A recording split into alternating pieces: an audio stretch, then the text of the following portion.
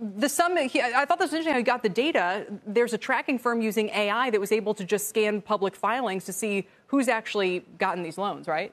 Yeah. It's a huge service to the American people because never before is there a single place where you can go and there's complete transparency. It shows the actual underlying filings. And so basically they created an AI bot to trawl the securities filings filed to the SEC and to look for the words PPP. And it basically came together with the total. And as you see, it's about $870 million from 222 companies.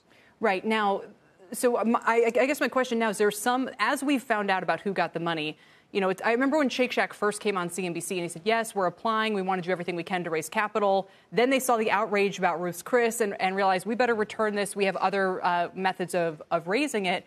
Yeah. My guess is there's a lot of companies in these filings whose names have not yet been publicly disclosed. And the question is going to be, what do they do about that information being made public?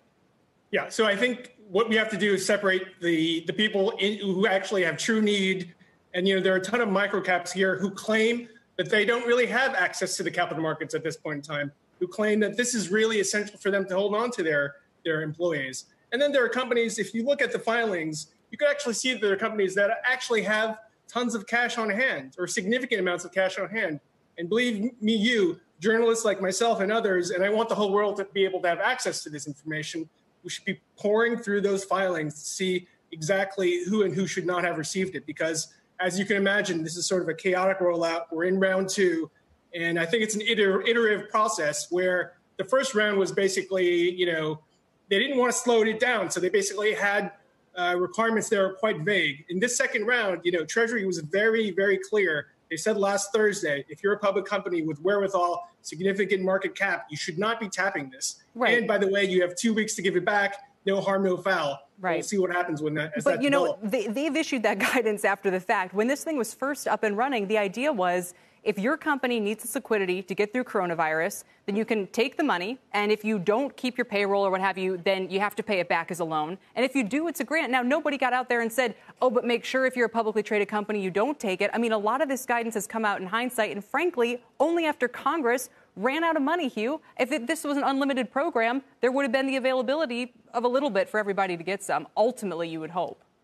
You're absolutely right, Kelly. And a couple of things. Well, first of all, if there were finite money, infinite money, it wouldn't matter. However, we do know that there's 350 plus 310 billion, and it went in a matter of days, right? So if there's finite money, we need to basically prioritize the people who would die without this money. And these are the really small companies without access to the capital markets, without access to investment bankers who can't take out debt or new equity like Shake Shack did. And, as a result, I think that basically it's okay. It's not a sin if you took this money, okay? It's a sin if you took this money and then after Thursday are keeping it.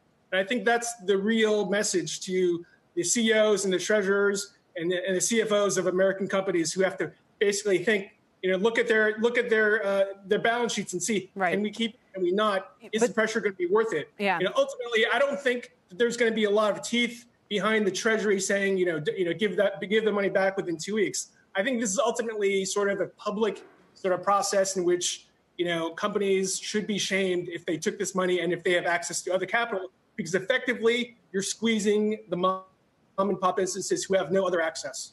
Yeah. So a couple of things. I mean, again, I think that let's go piece by piece here. We found out this morning that the Los Angeles Lakers were among those who apparently got money under this program. And this I thought was interesting in their statement. They said, once we found out the funds from the program had been depleted, we repaid the loan so financial support would be directed to those most in need. And that's the same thing that Shake Shack and others have said. They didn't know when they first took out the money that the funds would be depleted. They might be taking it from someone else. And when we think about some of the worst offenders here, that our viewers have been upset about Junior's Cheesecake, and companies that aren't public at all would have no disclosure that would ever let the public know if they got this money. That the imperative that we're putting on these companies includes a lot of those who we'd never know if they took the money or not. Again, even with the Lakers, we didn't know until they put out a statement this morning saying they'd returned it. Yeah, and so the website we're talking about, FactSquared, only trawls public filings, so we would not know about the Lakers. So the Lakers are the #2 most valuable franchise in the NBA. They're worth something like $4.4 billion according to Forbes. They have the wherewithal. They actually have a credit facility within the NBA that they could tap. So look, again, this is ultimately free government money.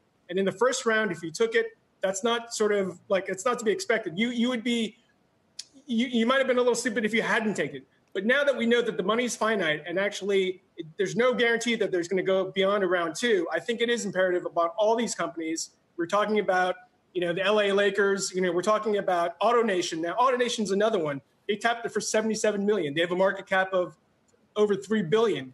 They gave back the money, they applied for the money and then they took it back without even filing anything. So, I think the pressure is going to be high for a lot of these companies. Yeah. I think reporters and the public are going to keep the pressure up, Kelly. I know, and it's ironic because then when the Fed starts its Main Street lending program, a lot of these same companies might arguably qualify and then go get the money that way. In any case, Hugh, we appreciate it. Thanks for joining me.